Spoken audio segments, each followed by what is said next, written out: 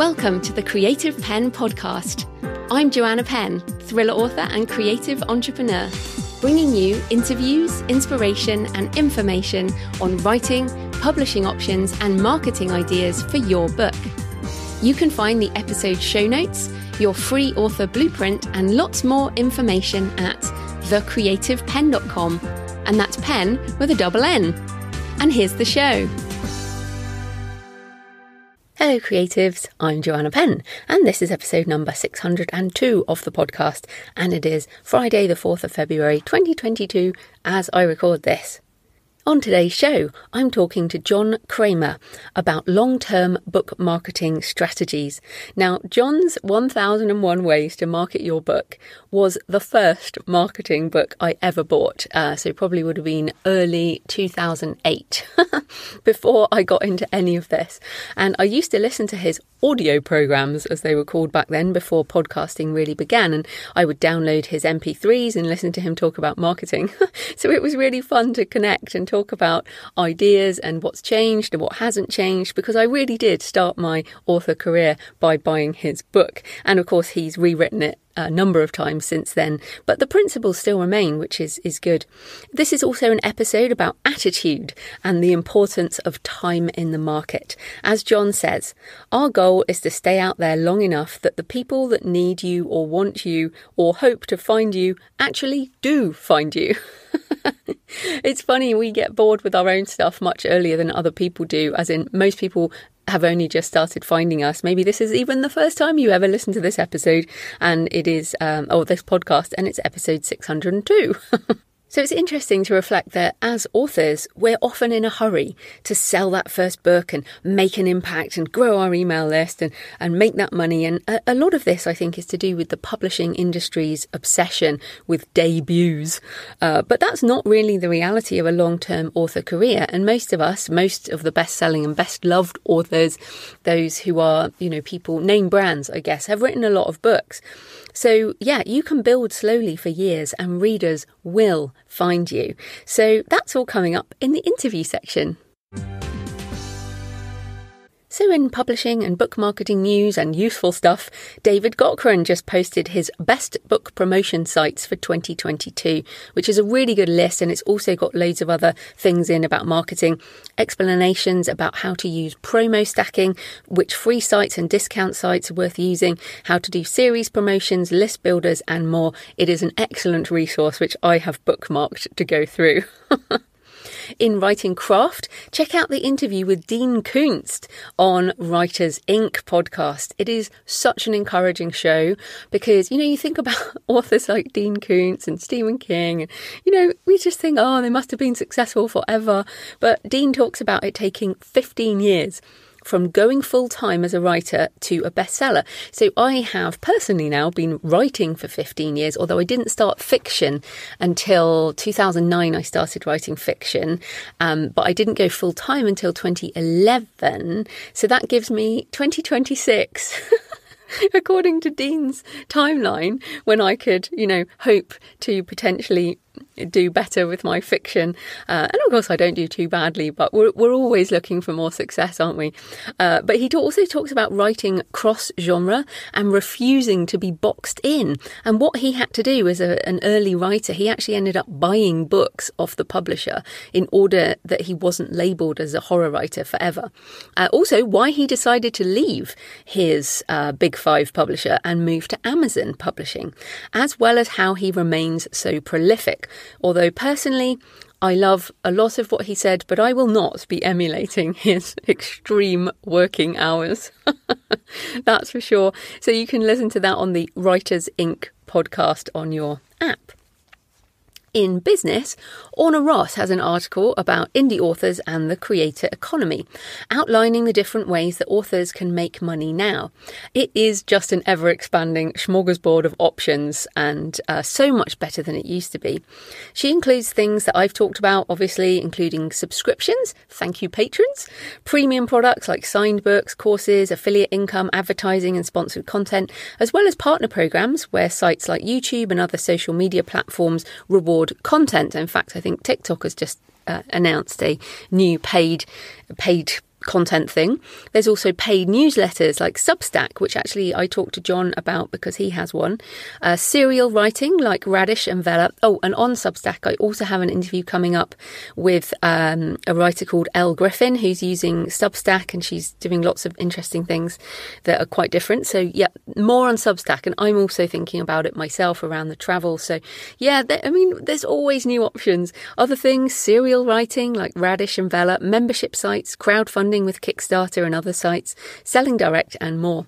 So Orna also goes into tips on how to navigate the creator economy and what attitudes you need to adopt, starting with valuing yourself and your intellectual property as well as your readers, and one that I'm trying to get better at, which is simplify and delete.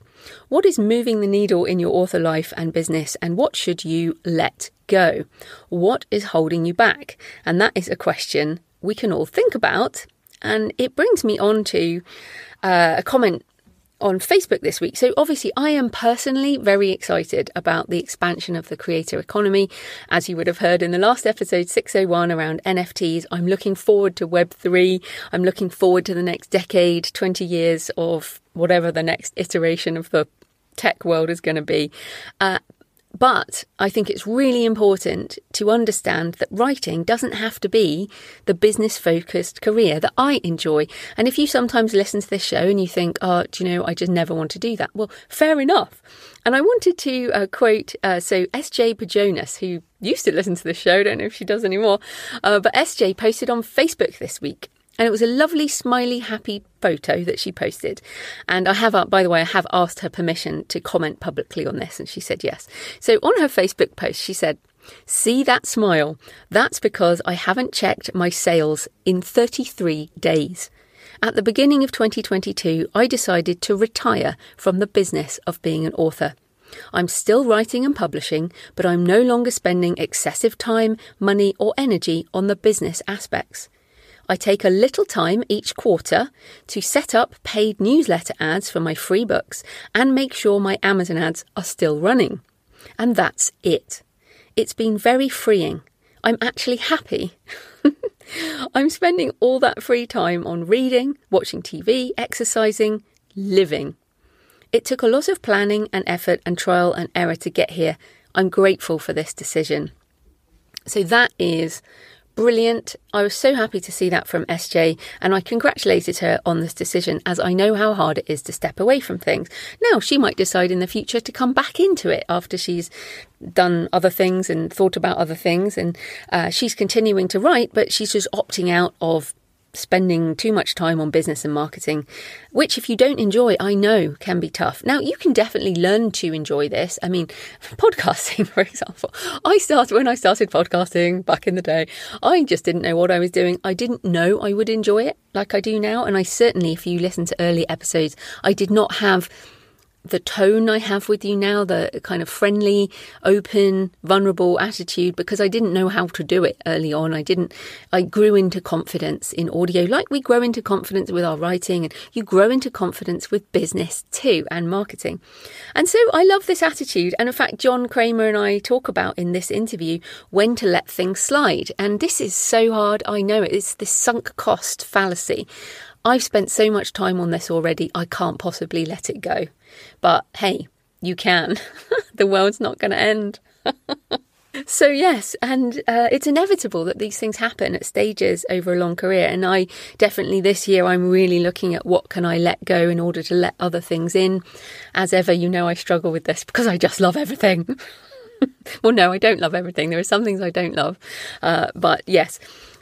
Anyway, it made me think when I read about SJ Pajonas that I've seen plenty of people arrive in the indie scene over the years, and some of them blaze fast and burn out, and others decide it's just not for them. And then there's those of us still trucking, and I think those of us who are still trucking after many years in the author business in general, traditional publishing too, like Dean Koontz in the interview, is people who find what they enjoy about this and then they focus on that primarily, and then the other stuff is necessary, but you have to figure out how to make the necessary stuff just part of the process. So SJ said there she spends a little time each quarter doing the very basic she needs to do for marketing, which she says are paid newsletter ads for my free books. Of course, I often talk about free books, and make sure my Amazon ads are still running. So those are 3 things: free or perma-free, paid newsletter ads, that's things like Free Booksy, and Amazon ads. And of course, go to David Gaughran's post, which I mentioned earlier, on davidgaughran.com, links in the show notes, and you will find some ideas for that. So thank you, SJ Pajonas, and may you sell many books with this new shift.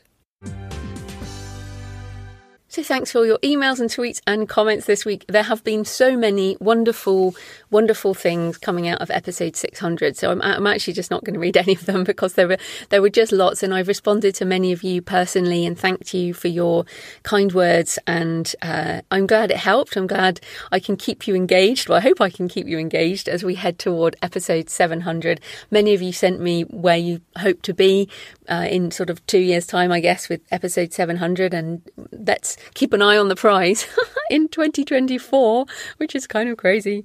But yes, back to normal shows now, obviously. So you can tweet me at The Creative Penn, or email me, joanna@thecreativepenn.com, or leave a comment on the blog or the YouTube channel. And I really appreciate all of that. Also, just remind you that I really love if you post reviews on whichever podcast app you're listening on, because that really helps other people find the show. And I always forget to ask that, but there we go.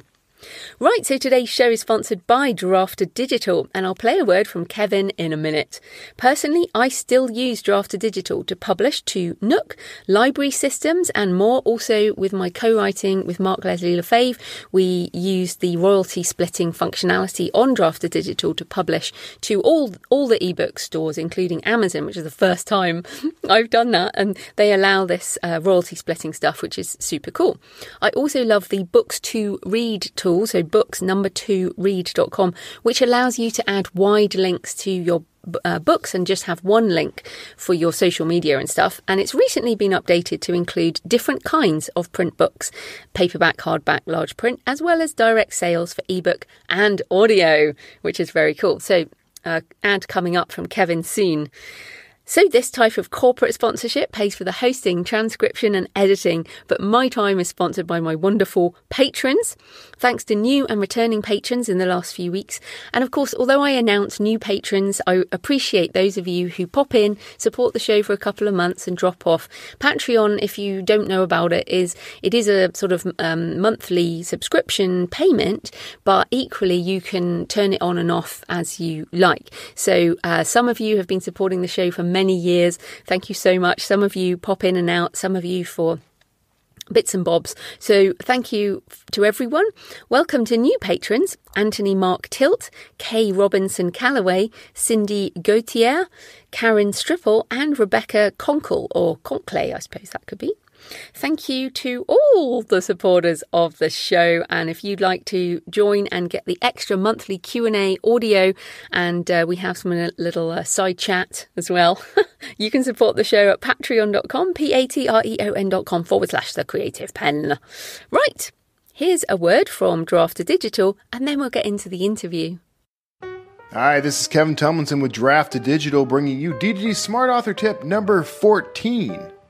The beauty of formatting. You spent a lot of hard hours writing your book and making it something readers will love. So it's only natural to want to make that book look as professional and polished as possible. We agree. That's why we've built our free layout and formatting tools, which let you upload your book as a Word document or an RTF file so we can auto-magically convert it into an ebook. And you can choose from a whole bunch of beautiful layout templates to give it that professional look. Because making you look good is one of the things we're committed to. And darling, you look marvelous. Please don't sue me, Billy Crystal. Drafted Digital. We are self-publishing with support. Find more at ddd.tips/creativepenn. That's pen with 2 N's, because we're big on the numeral 2 around here.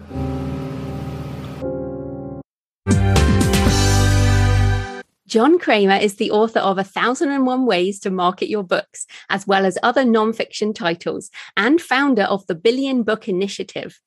Over the past 37 years, he has helped thousands of authors, including me, to sell more books. So welcome, John. Thanks a lot, Joanna. Oh, I'm so excited to talk to you. And you were one of the first people I learned about marketing from back in 2008 when I self-published my first book.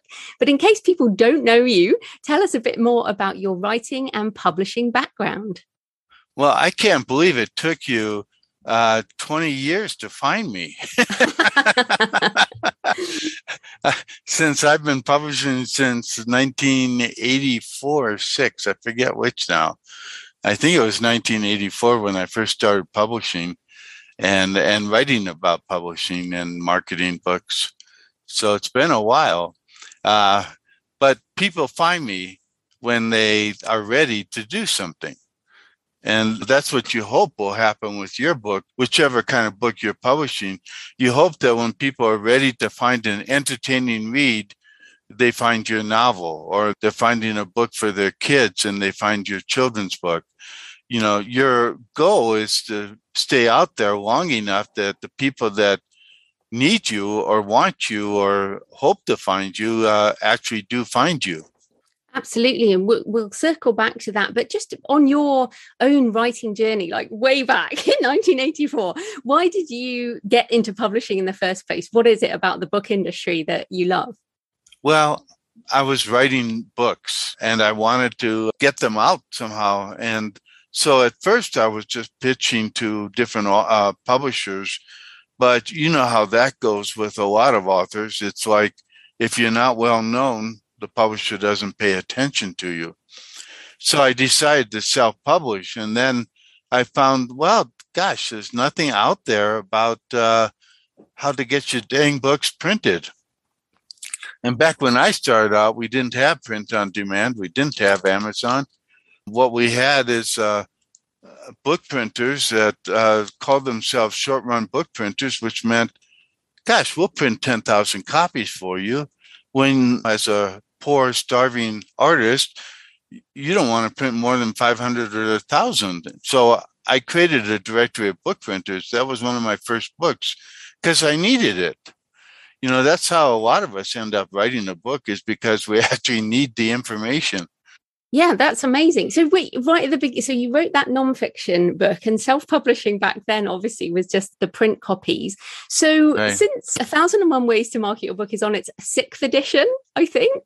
Actually, it's on the 7th edition, the real world edition. The real world edition. Oh, okay. Yes. So wait, why did you call it the real world edition? Because for the most part, I took out the information about marketing online, because the book would have been too big with all of that information. So I wrote a book about how to market in the real world, how to work with bookstores, how to get distribution, how to do publicity, how to get on TV or radio, get into magazines, things like that. So I spent a lot of time actually writing about marketing in the real world. And I was planning to do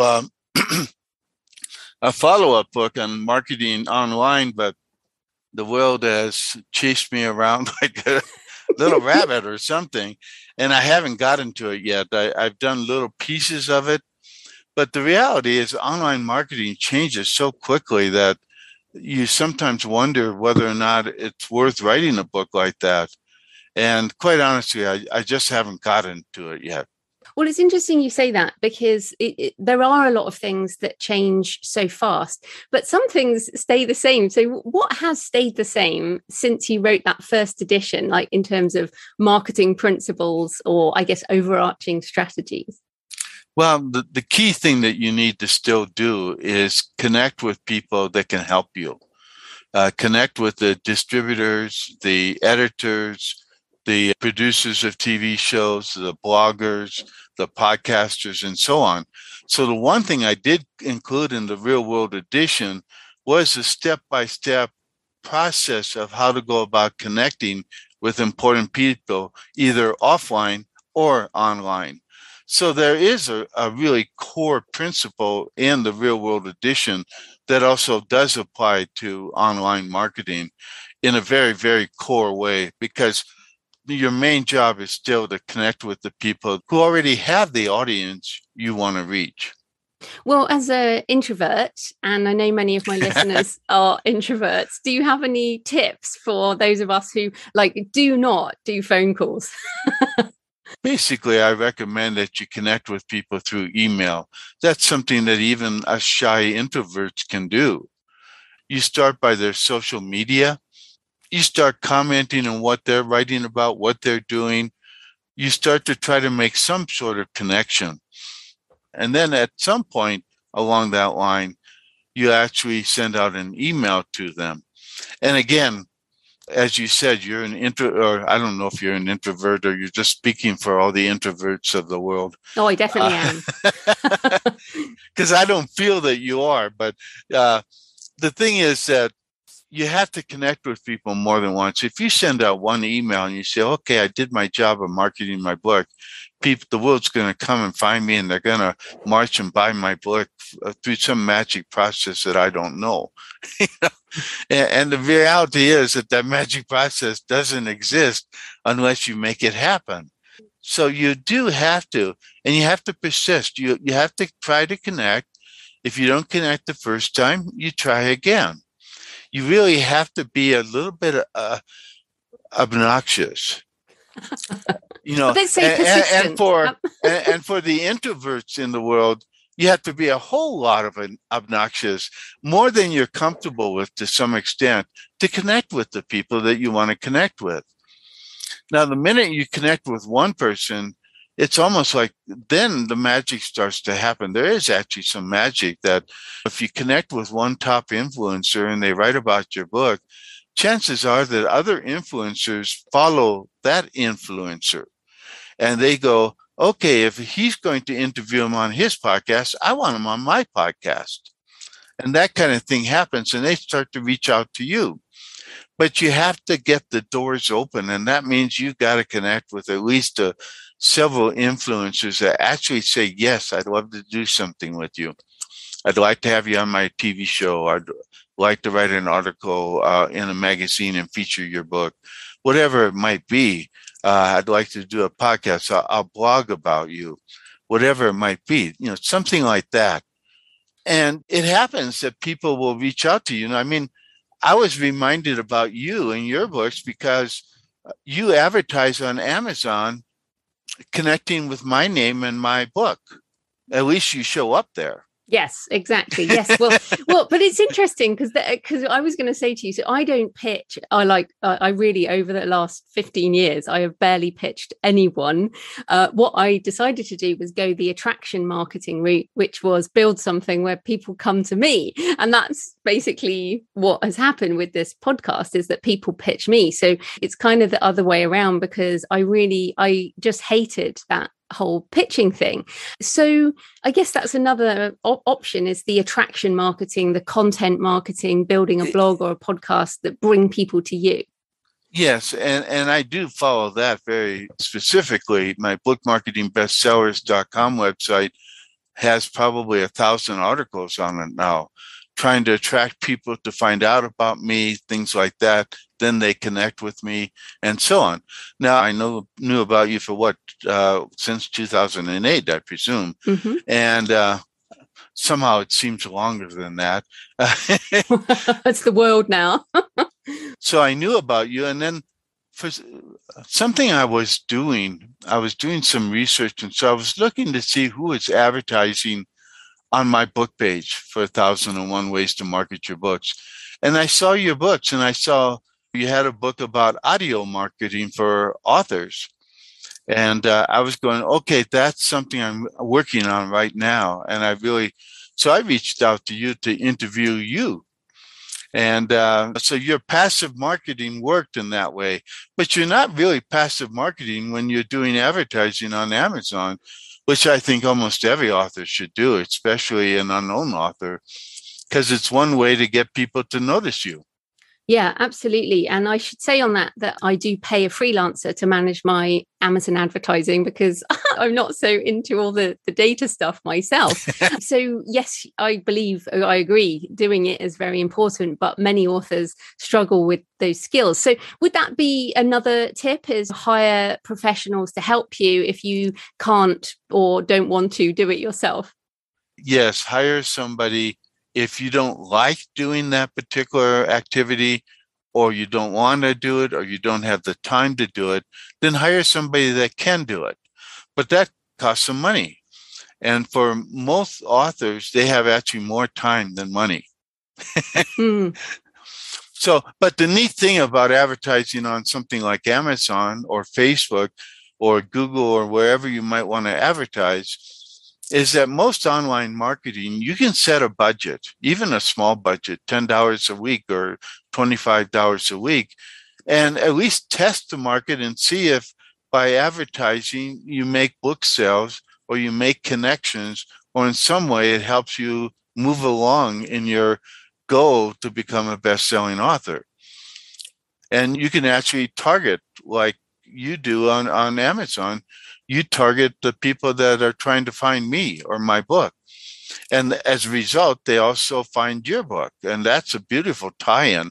I really like creating relationships, whether it's in that passive way through advertising on Amazon, or it's a more aggressive way where you're trying to reach out to people. A lot of authors, as you say, are introverts. They love nothing better than to sit in their room and write books, and they don't want to be spending the time doing the marketing that, quite honestly, needs to be done in some way. Again, you can use your passive way or the attractive model, which works sometimes and sometimes doesn't work. But I think authors have to be a little bit more aggressive than they want to be. Yeah, and I think just the title of your book, 1001 Ways to Market Your Books, it demonstrates how many options there are. And I feel like a lot of authors get overwhelmed with all the possibilities of what can be done and perhaps what should be done. So how does an author decide what to focus on and what to just ignore, and to pick a handful of things that they can become good at? Well, the criteria for what you do to market your book, I can give you some of the criteria. One is you have to be able to afford it. So you're not going to probably hire a plane to fly over a beach and say, buy my book or something like that, because that's expensive. You're probably not going to hire a $10,000 a month publicist. So you have to work within your budget, whatever that is. The second thing, you have to have the time to do it. So if there's something that takes an incredible amount of time, you're probably not going to do it. But there are things you can do that don't take a lot of time, and that's what you would try to do. Now, beyond that, you have to look at, well, what connections do I have? Who do I know? Because that's one criteria. Now, ideally, if you've been writing a book, you've found out about some of the other thought leaders in the area that you're writing about, whether it's a children's book author or a novelist or nonfiction. And so you reach out to them if you can, but you try to make the connections early. Tim Ferriss, when he did the 4-hour work week, he started by just connecting with internet marketers because he thought, internet marketers, they're lazy, so they'd like my book about working 4 hours a week. And they did. They fell in love with it. He went to a lot of internet marketing conferences, and he just went up to people and said, how can I help you? So he didn't say, how can you help me? He went in and said, how can I help you? So he'd take people out for drinks or out to dinner, and he'd just talk to them and talk about what he's working. He did. In the conversation, he was mainly asking about them and what they were doing and how they were working. But he also would mention what he was doing with his book. By the time he was ready to publish his book, he had several hundred internet marketers with big mailing lists ready to talk about his book. And so it became, it actually started selling so well that the major media started going, what is this book? Why is it selling? and they'd reach out to him. He eventually, I think within the first couple of weeks of his book being out, he had some major TV shows wanting to interview him. But it started with his online marketing and his connections with a lot of people that had big lists that they mailed out to. No, you're right. And I remember that. And Gary Vaynerchuk as well was just coming into his first book at that time. And of course, both Tim and Gary are now absolutely huge in the online space. And have huge audiences and are top influencers on their own.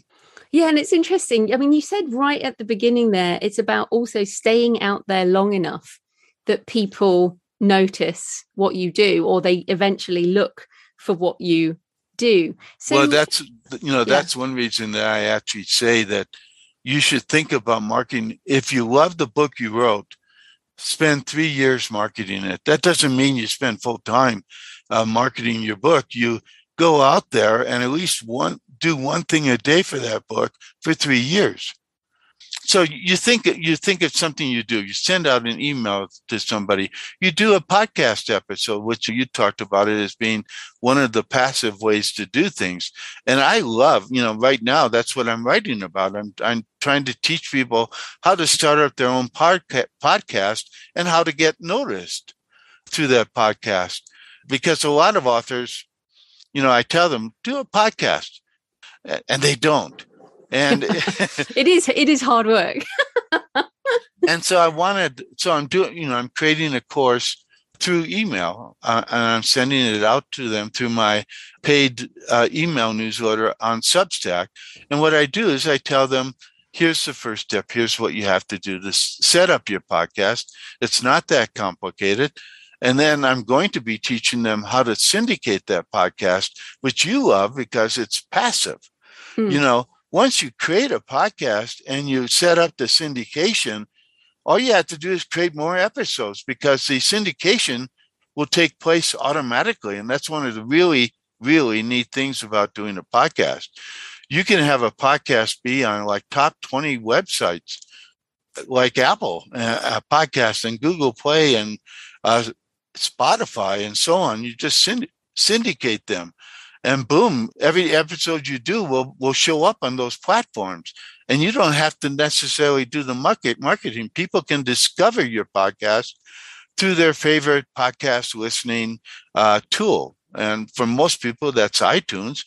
But Spotify is making a big push. Actually, I think Spotify has overtaken Apple now. Apple Podcasts in quite a few markets. I've certainly changed my listening to Spotify. And I think it just even more from what you're saying is that what has changed in even the last 18 months is the voice recognition is so good now that SEO for voice is really starting to work. So when I'm interested in a topic, whereas I used to go on Google and search for like an article, now I go on Spotify and I type in a title of something like keywords, and then I find podcast episodes on that topic. So I'm actually using Spotify as a search engine for audio, which again is the discover. And they also feed in transcripts now. So all of my whole transcripts go in, which is, as you know, is very good for search engine optimization. So you're exactly right. And it's only getting better for audio. Well, and the thing is that Spotify, they're really, even now today, still trying to build up their podcast listening audience, because they make a lot of money in the advertising versus within the podcast. No, absolutely. And so it's become a major source of income for them. So they're actually trying to grow their podcasting platform. So it's a great time to get in and to syndicate your podcast on iTunes and Spotify and other places. Because even on Amazon, Audible is looking for more podcasts. To them, it's free content. No, there's definitely, I mean, how do you feel about audio versus blogging? I mean, when I first started out and found you, it was start a blog. That's the way to get people to discover you. Is it now that the podcast is the new blog, or social media is the new blog, or does blogging and articles still have a purpose? They have a purpose because search engines can still discover you that way. But I think for most authors, they'd be better off doing a podcast at this point. Audio is hot. And the neat thing is that with the podcast, you can also do a video version of your podcast and put it up on YouTube and Vimeo. And a key source right now is Rumble. Rumble is sort of the free speech alternative. But the neat thing is, it's, a lot of people think Rumble, rumble.com,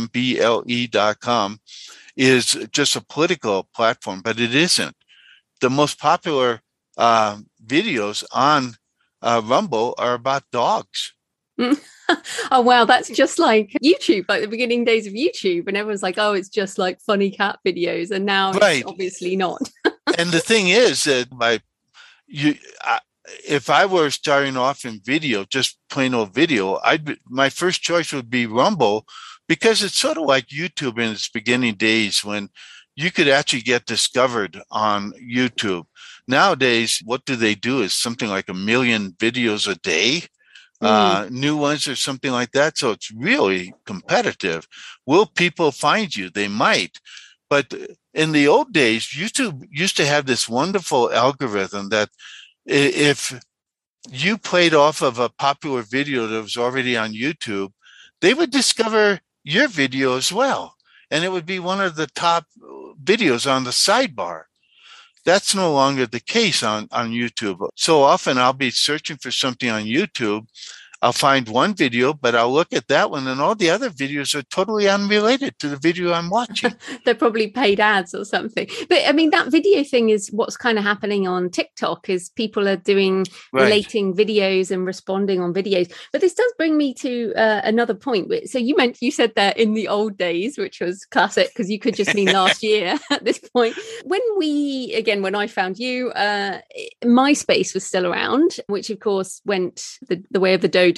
And some people say Facebook's maybe on its way out, but even Instagram, people moving to TikTok, and like maybe blogs are gone and blah blah blah.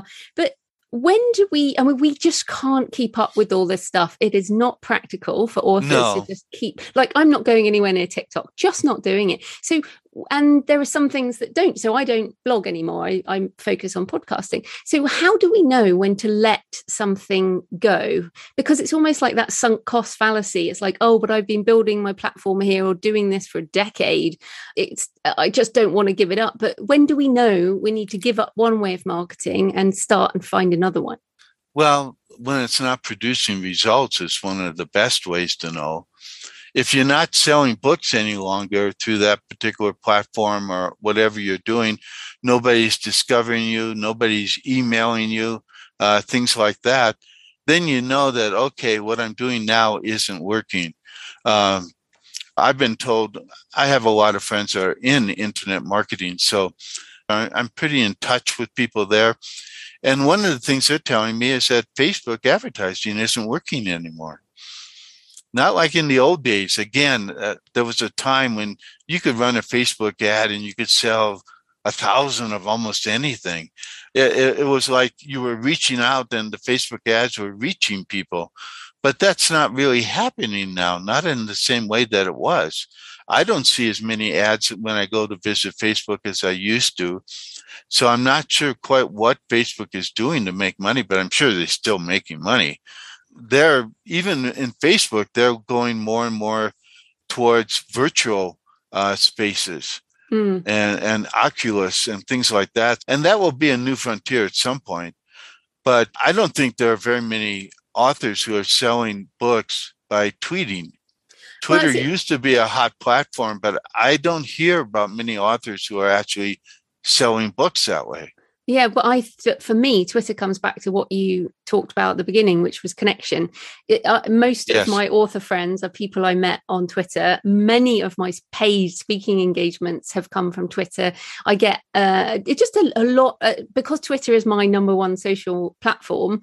That's what I focused on since 2009 when I joined. And so for me, it is that funnel. It's the top of my funnel. So, hey, if it's still working, then you use it. Exactly. I don't get any traffic from Twitter. I check my websites to see how people are coming to it. My top referral engine is the search engines. My second referral and probably very close to being equal and some days surpassing is Pinterest. Oh, that's interesting. Yeah, I do use some Pinterest. Do you use it a lot, Pinterest? It depends on how you mean a lot. I pin probably 3 times a week. Oh, okay. Yeah, but if you know how to pin, if you know what to pin, you can get a lot of traffic through Pinterest. And that's, so I created a course about Pinterest, real fast social graphics, that I partnered with Daniel Hall on. Most of the content is mine, but Daniel's got all the connections. I talked about connecting with people. Well, I used Daniel for that because he loves doing that part of the promotion. And I love creating the content. So it's a great partnership. Find a partnership like that for yourself. Somebody that loves doing some marketing aspect that you don't like to do, and you do the other part, and you guys work together and you make a sale or something like that. I'm doing something now coming up. I have a friend, Rudy Schur. He's the publisher at Square One Publishing. And he publishes a number of books on writing and marketing. So he and I and a few other people are going to partner together to co-op market each other, market a book, put together a package, something like that. And I think that's a great idea. I think all authors should be connecting with other authors and doing some sort of co-op marketing where you help each other. Now, absolutely. There are quite a lot of sort of newsletter swaps and blog tours and that kind of thing. But I want to come to email. Yeah, because, I don't think blog tours work anymore. Oh, I'm glad you said that. No, I completely agree. I think a podcast tour could work.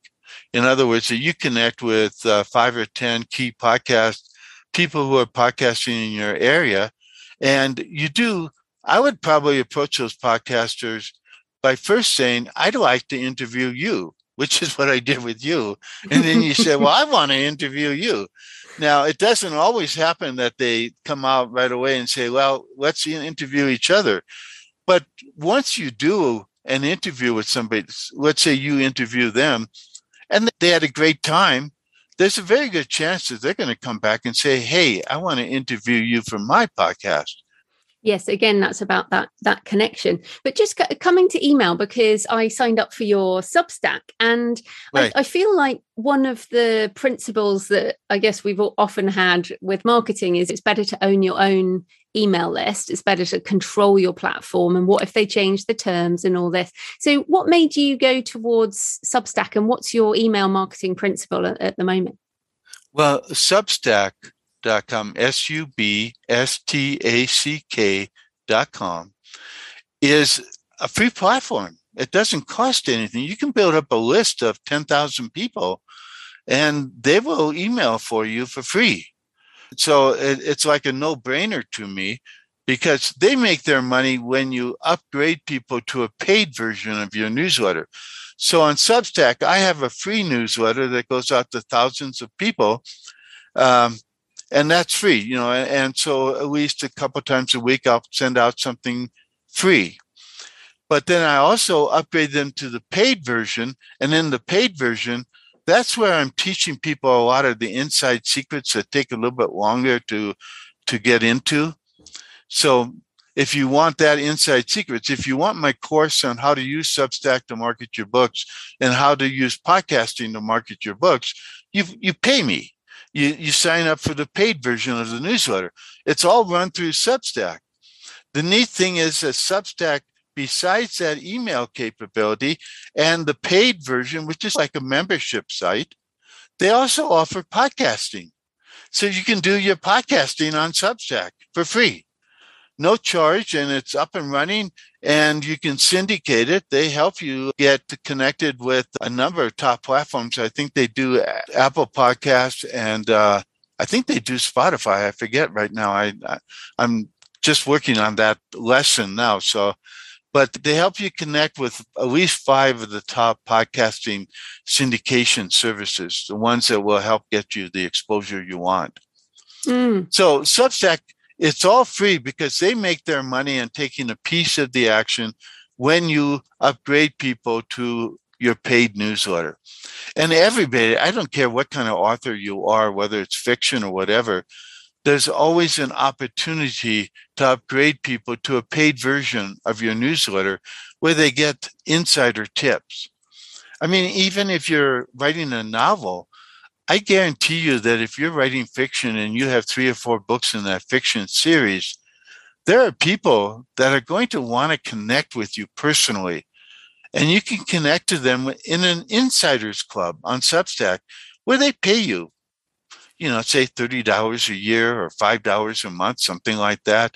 And they get special emails from you, and they get the opportunity to maybe meet you somewhere, or a Zoom session with you, or whatever it might be that is an upgrade. You can do this if you're writing memoirs, children's books, it doesn't matter. People do want to make connections with you. The guy that wrote, I think it was Andy Weir, I think that was his name. Yeah, wrote The Martian. Yeah. He started podcasting his book as he was writing it. He got 80,000 people listening to his podcast because he was writing his book and he said, well, I'll just podcast it. I'll read it out as I'm writing it.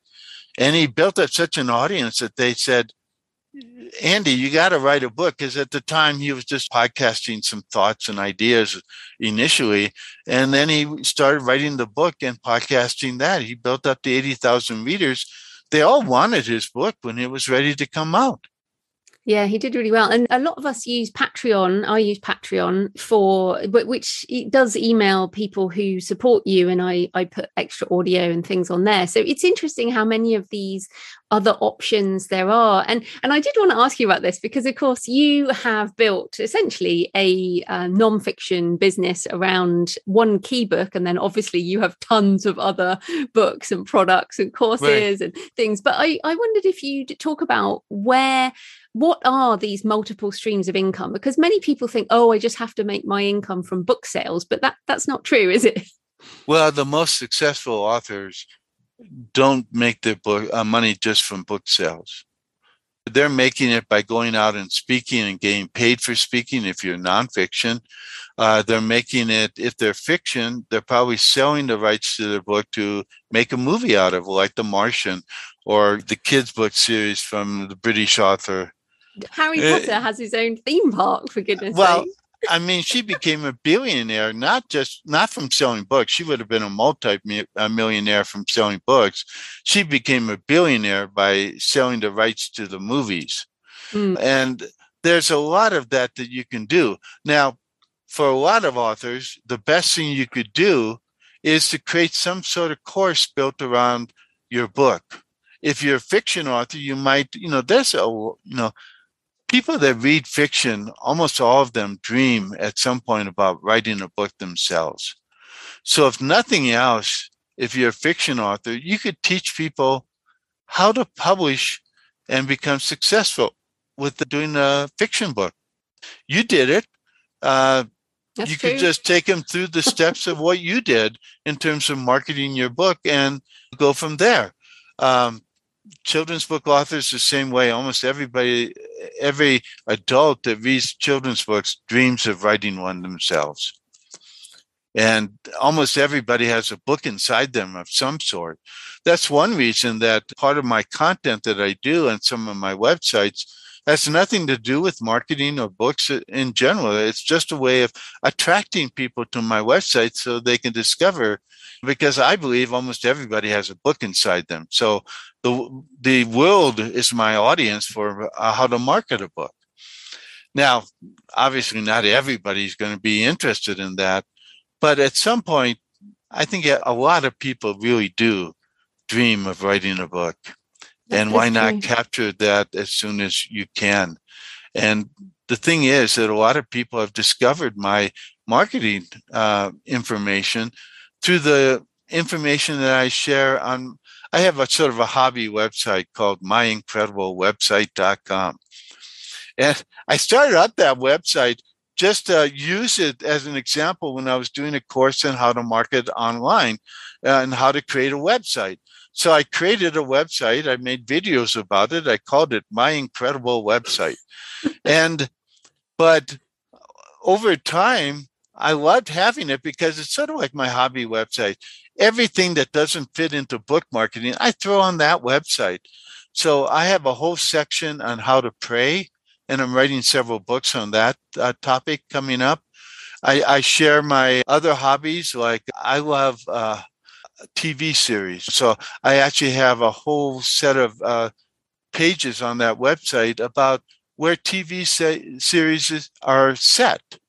Are they in Texas? Are they in Missouri? Are they in Michigan? Things like that. It just fascinates me how people will create a website, create a TV series built around a strange town in Washington State or Oregon or whatever. So I started collecting that information. I'm a pack rat. Yeah, well, we're almost out of time, but I do want to ask you about this because if anyone goes to your websites, they are absolutely packed. And as you've talked about, you learn something and you turn it into an article or a course or another email or a Right. book or even your hobbies. You're turning into other things. I'm the same. I started a second podcast, Books and Travel, because I love walking and travel and that kind of thing. But Cool. it's like we take something, we learn something and we turn it into something else, like the kind of creative thing. So Right. I know, and I'm kind of in awe of your productivity. So how do you manage your time? I feel like, and this is also a question about marketing. Like one of the things that people say is, well, how do I balance my time? So do you have any productivity tips since you are incredibly productive? I am, but that's just because I'm persistent. I'm actually ADHD in some way. I just jump from one thing to another. It's hard for me to stay focused sometimes and end up finishing a book. So, but the key thing is, if you're going to do marketing, do at least one thing a day. If you do one thing a day, whether it's send out an email, do a podcast episode, get interviewed by somebody else, over time, that's 365 action items a year. And if any of them are even targeted a little bit towards reaching out to the audience you want to reach out to, you're going to start to get noticed. Most authors give up marketing after about 2 weeks. Yeah. And the thing is that you have to do something every day for every book that you wrote and love. Ideally, at some point, you find somebody that's even better at marketing your books than you are. For me, that was Jack Canfield and Mark Victor Hansen. They loved my book, 1001 Ways. Jack actually has a video where he talks about putting my entire book up on the wall, basically the ideas, and then acting on them and taking them down as he acted on those ideas. And so he did 5 things a day. Basically, most of the time it was being interviewed or something like that, or reaching out to people that could interview him. Because, of course, with Chicken Soup for the Soul, it was a wonderful interview subject because all you had to do is tell one of the stories and people would be bawling on the other side of the line. I mean, the first time I heard Jack and Mark speak and they told a story from Chicken Soup for the Soul, the first book, I had tears streaming down my face. I mean, I just let it out. It was such a moving story, and it did make me cry. And that's and look at that franchise now. I mean, that franchise is a juggernaut. Yeah. I mean, they've sold over 800,000 books. They're probably close to 1 million now. And, 1 billion. I did that wrong, didn't I? They've actually almost close to 800 million books. And I think they're close to 1 billion. They're moving up towards 1 billion. And the thing is that they did what they loved doing. And it was really interesting because they told me we sent it out to like 250 publishers and they all rejected us.